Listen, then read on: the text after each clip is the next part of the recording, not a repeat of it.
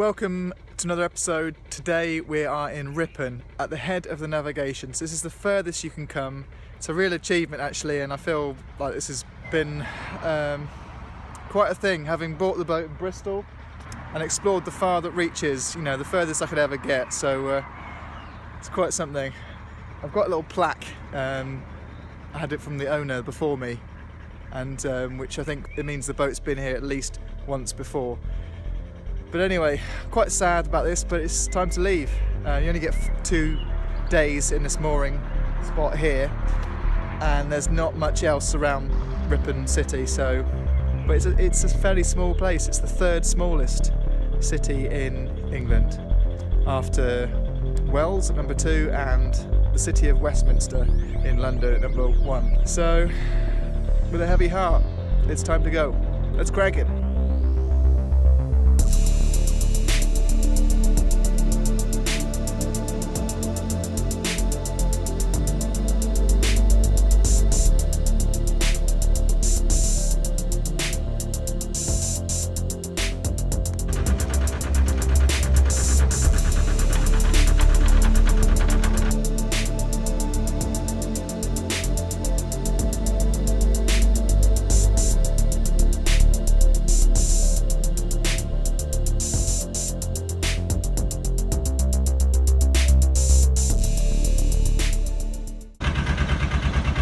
Right now we're approaching one of the best service stations, or sanitary stations, whatever you want to call them, on the system pretty much.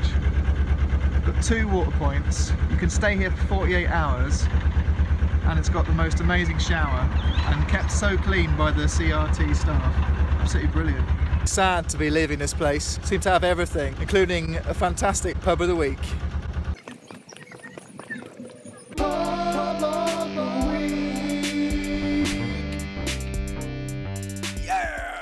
So I think you all know by now, if you've been following these videos, what makes a great pub for me. It's one that I could just walk in and be myself. And this is definitely one that gives you a nice warm welcome. The locals will talk to you if you talk to them. And the general atmosphere is just really nice and cosy and relaxed. I think there's music some nights, where people just bring their instruments and play. It's that kind of pub. The beers are absolutely amazing. But most of all, the staff, the barmaids. Big shout out to Emma, who also showed me a little bit of Ripon as well, so thanks Emma. Me and Emma went out after the bar closed. There's a place called the King William, or the King Billy, and that's a right pub. And then the Black Swan after that, which got some really bad ratings on Google Maps, but it's not too bad. It's good fun, you know, and it's the only one that's open quite late, I think, as well. And a good pub of the week is nothing without being close enough to a chippy of the week. I don't always go to fish and chip shops, and I certainly never sit down and have a little meal while I'm there, but this one just seems so inviting and cosy and welcoming that I just thought, why not? I thought the price was going to be, you know, restaurant prices, but the value is incredible. I sat down with a small fish and chips, which comes with bread and butter and mushy peas and a cup of tea as well.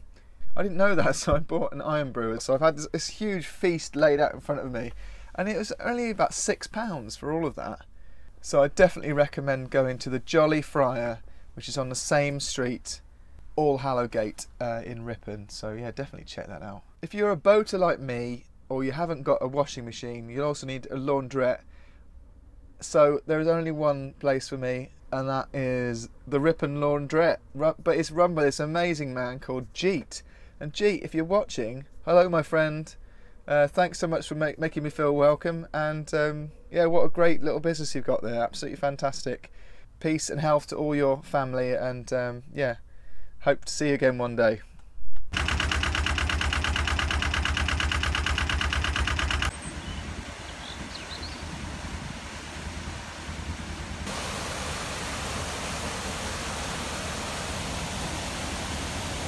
Some of these lock gates are bloody hard to move, so you've either got to have some help or get buff like me.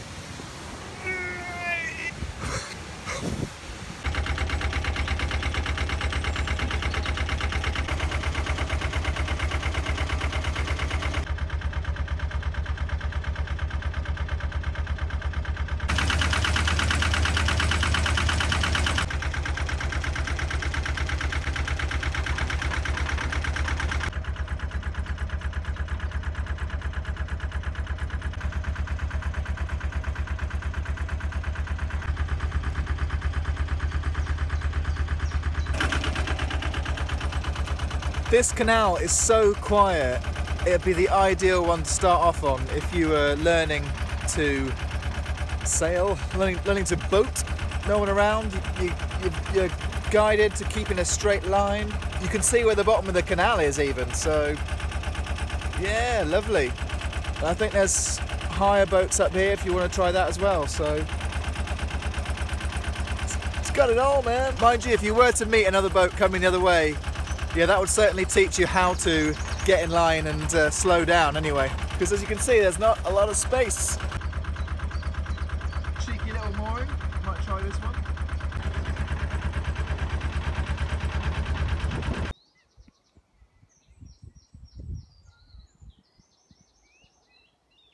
Now, I don't usually do any cooking videos on YouTube, but I do like to mess around in the kitchen. And when you're in the middle of nowhere, you sort of have to get a little bit creative with food sometimes. But today I've created something truly disgusting. I've made some chocolate and peanut butter flapjacks. Ingredients, what I've done is I've got peanut butter first, then golden syrup, then I've chucked in a load of sultanas, walnut pieces and pecans, and then got the melted chocolate, put it on top with a few more pecans as well, and some nice porridge oats. That's about it. They're not even cooked yet, but that already looks like I want to eat it right now. So in here I had a little bain-marie going, which is now over there, and that is just got some water and coffee in it now. So I'm gonna have a real nice chocolatey, oh, like a mocha, pretty much my favourite coffee.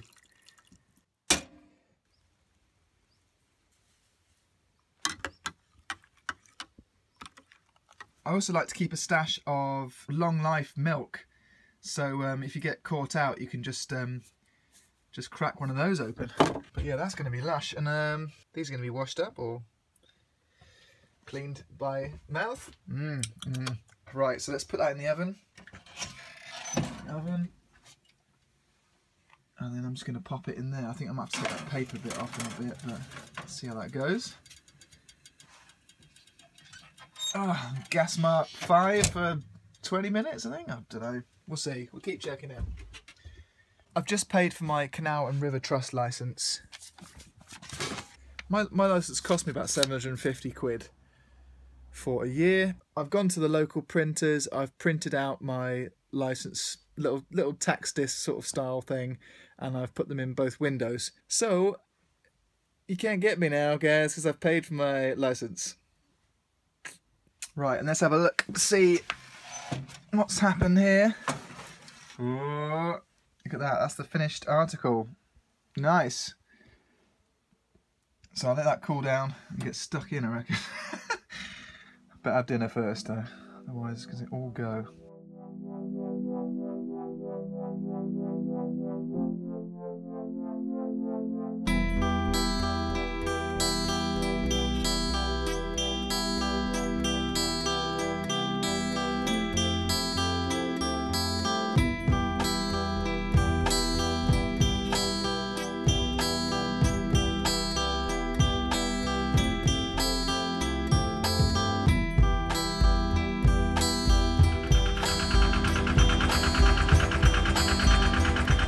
Here we are, back at the first lock, ready to go back onto the River Ure.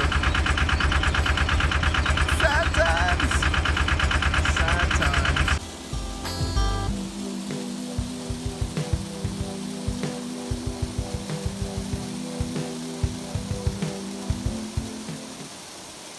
Right folks, well I'm afraid that is the end of the video. The canal was very, very short, so the next voyage log should be a little bit longer. We've got loads of fun stuff coming up anyway. But before I say goodbye, I want to add a new crew member to the list. Before I add the new member, I'm actually going to make a correction, because I'm afraid, Cora, I spelt your surname wrong. So, sorry, I'm so sorry about that. There we go, so Cora Clouden. So thank you once again for joining.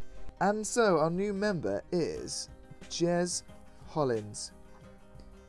Jez, thank you so much for joining the Crank It crew. You're very welcome, and I hope you enjoy these videos. I want to also give you a chance to win something. So this, what I'm wearing right now, is a hoodie that I designed. It's a very white grey, I'd say, but it's not my colour, you know. So if it's yours and you're a size XL, or you just like a little bit more of a baggier hoodie, then all you have to do is just let me know by any means you like, and by the time the next video comes out in a week or so after that, I will announce who's won it. I'll just pick a name at random, and we'll message each other and find out your address so I can post it to you, so I'll know where you live. But anyway, if you like this and the design on it, then it could be yours. And I also want to say a really big thank you to you at home. Thank you to everyone who subscribed and helped me along the way, everyone that I've met as well, especially for all the lovely comments and generally for supporting me on this crazy adventure. So until next time, keep on cranking it.